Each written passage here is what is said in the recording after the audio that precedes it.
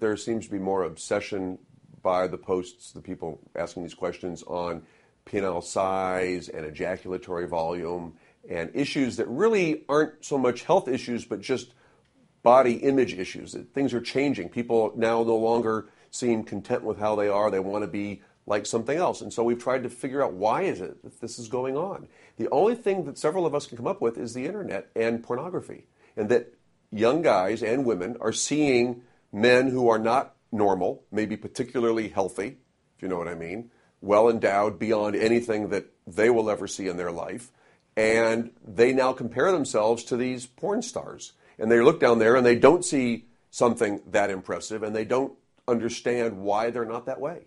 And the answer is because very few people are that way. That's not necessarily the norm.